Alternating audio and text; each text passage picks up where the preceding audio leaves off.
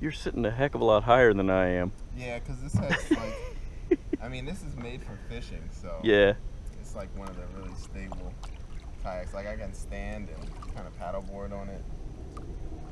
But that's what I got it for, mainly for fishing. you might have to demonstrate that trick later. Yeah, definitely.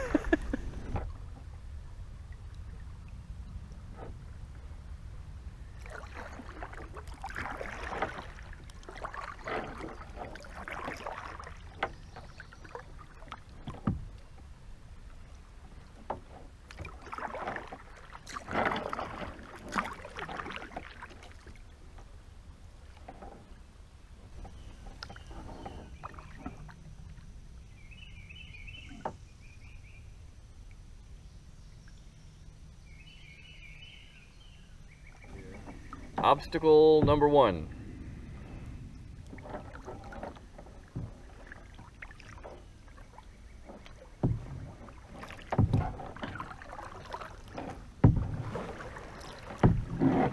A lot of trash caught up in this thing too. That's a shame.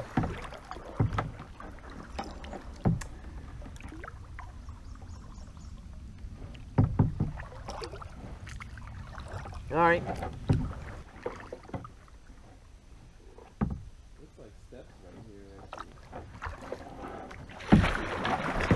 Sorry, I'm just sitting back and taking footage because, you know, some magic may happen here. I got to get it on camera.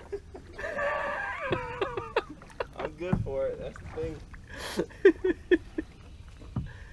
You up to your ankles in mud? Pretty much. Let's try it. All right. The bank is harder than the river. We'll give it a shot. Since you were brave enough to give this the first try, I will go check out the log. This is a shame. What? Oh, the tire? Just all of it. There's bottles and glass and a tire and... I'm surprised to see that here. It'd be great to come through here with a bunch of canoes that you could actually load up with stuff. You got this.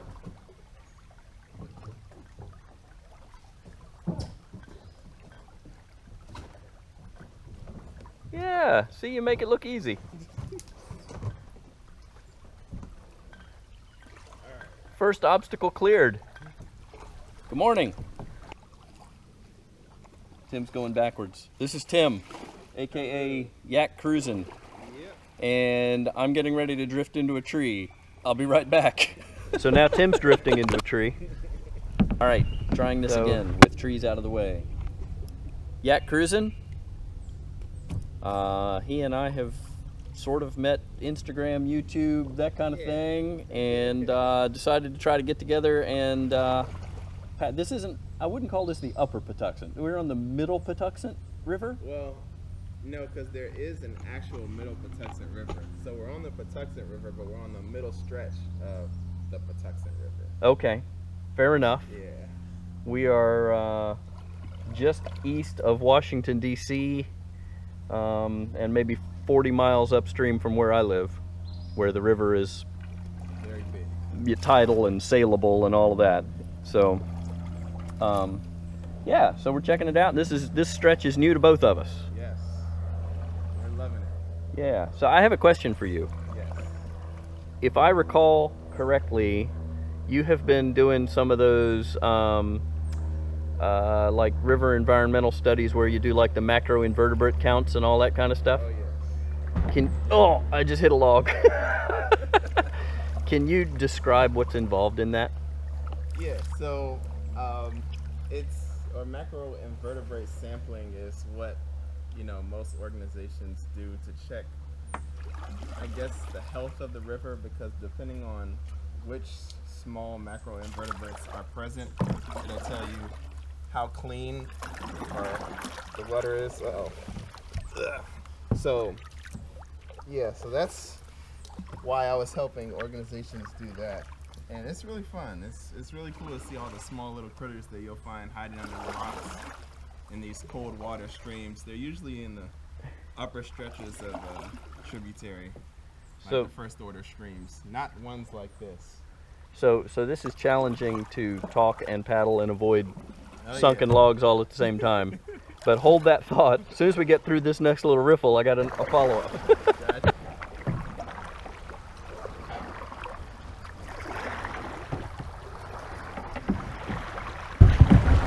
Like that.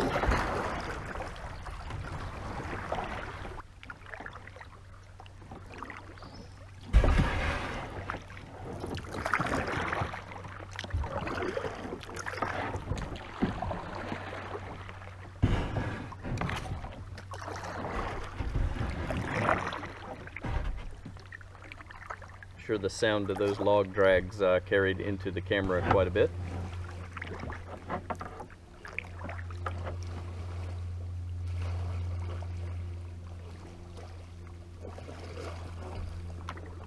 There you go. I hit both of those, by the way. Okay, so less obstacles. Follow-up question. If you're doing one of these surveys, can you describe what that actually involves and what do you do? Yes, so you need to have a very special net, and you need to go to a small stream that's really just a trickle. I mean, less than, definitely less than 1 foot in height. You need to kind of look under rocks, pick up those rocks and kind of scrape them off with the net right behind it.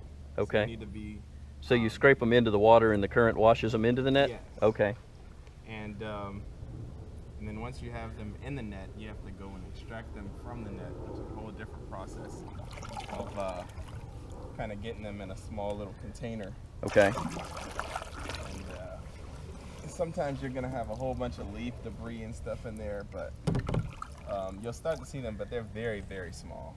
So what kind of thing? It's a macro-invertebrate suggests big, but we're talking tiny things that are just not.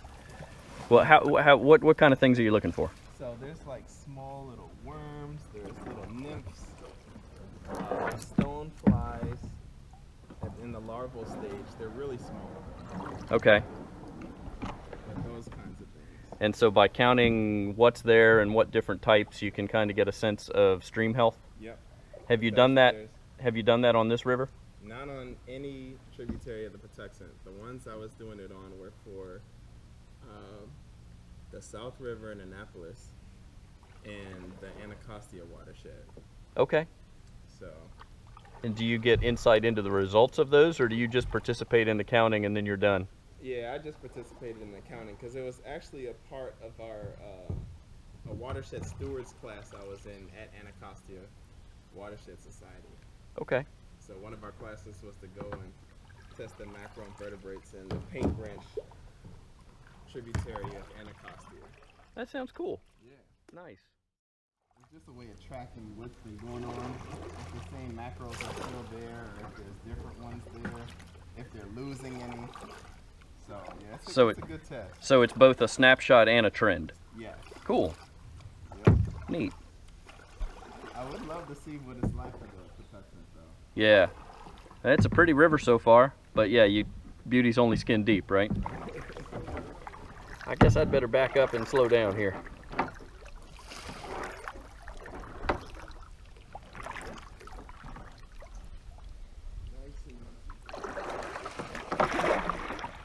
Just watch for the spiders.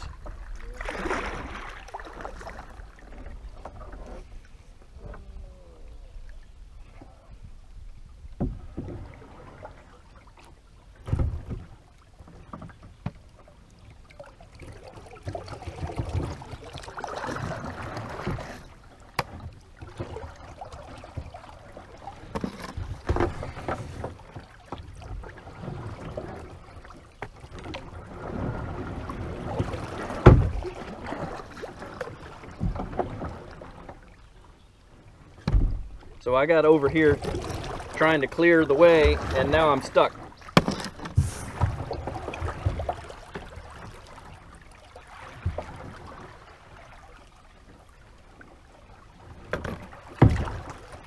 Every time I get my bow up in here, it grabs my stern and wants to push me up under there, under the tree.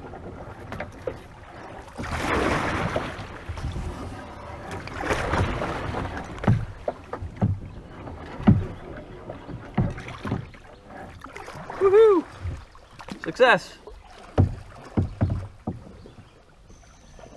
We don't know what this access point is, but there's one here. Huh, have to check it out.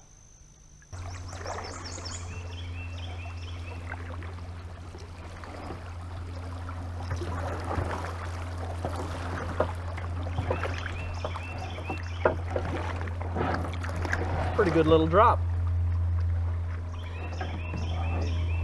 Obstacle number 2. Sitting kind of high. Yeah, you are.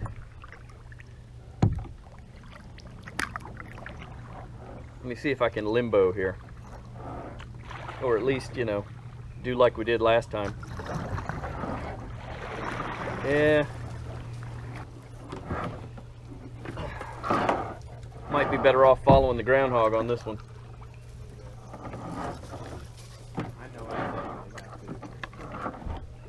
Yeah, well, I couldn't do it without getting out of the boat either. Just trying to figure out. It's because of the 2 trees. It's not something where you can just sit on the log and go over either. Yeah. Now people will know that if you want to do this trip, you need at least 2 people. That's right. It takes 2 people for that one. There's the obstacle just upstream, and this bank is not easy. It's steep and it's high. But we did it. Obstacle number 3.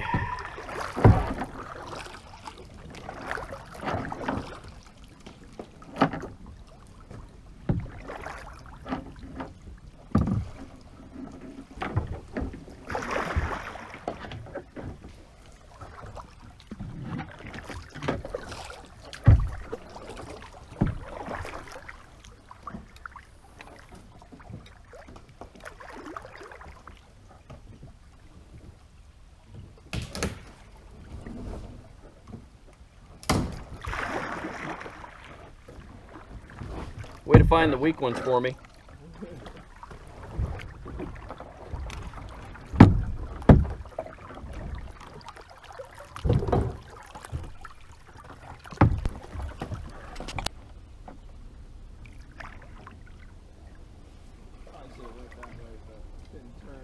You think?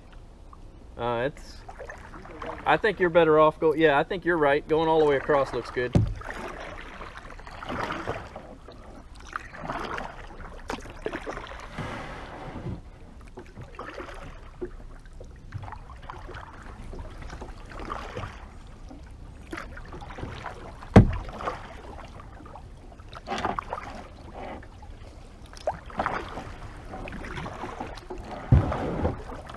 If you run into something and stop, say something.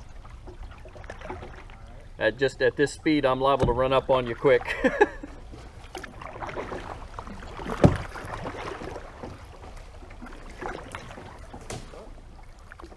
I saw that one.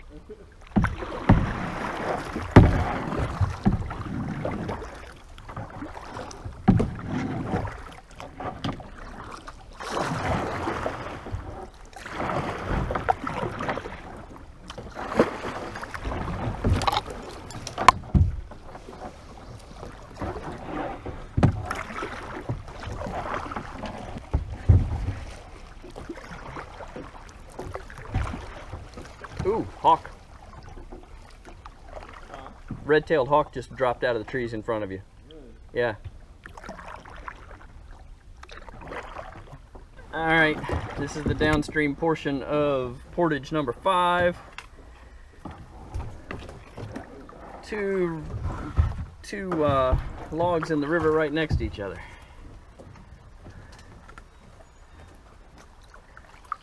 Yeah, getting in was actually tougher than I thought there. Yeah, sure is. Sorry. No, sorry.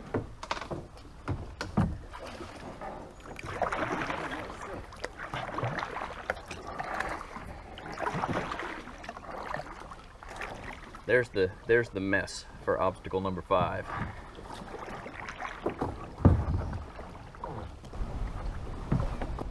Okay. After 2 hours and 45 minutes, we have reached the bridge that we thought was just around the corner. And what was it, five times out of the boat to get over logs and around stuff. This is not where our car is, by the way.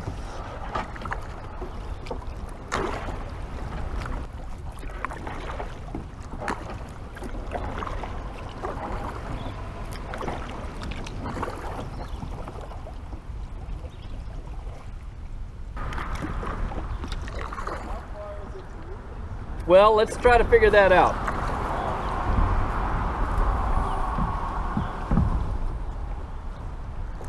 This is a noisy bridge.